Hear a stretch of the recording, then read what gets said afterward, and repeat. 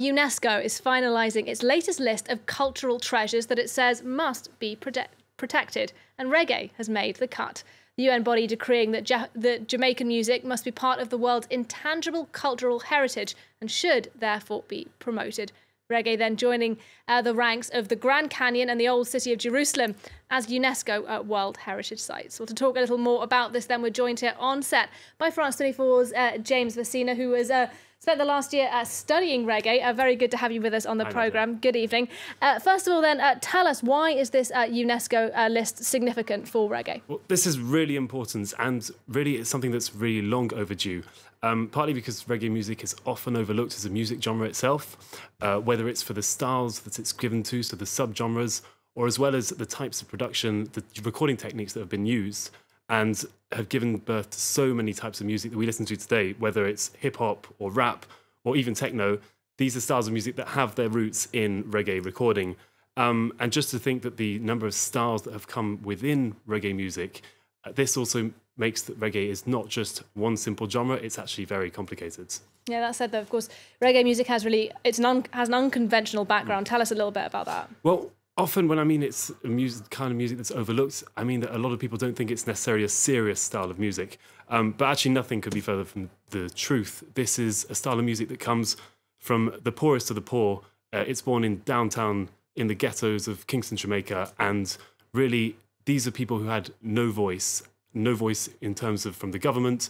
And they created, through creating their own music, they actually created a voice for themselves to speak up to the elite by who they were being actually oppressed and used by politicians and others. So it's because it's a kind of music that's going against the upper class, if you want. It had a difficult time coming in and being accepted by the wider audience. So the fact that today it's been recognised by UNESCO could mean that it's becoming part of the mainstream. It's actually getting this recognition.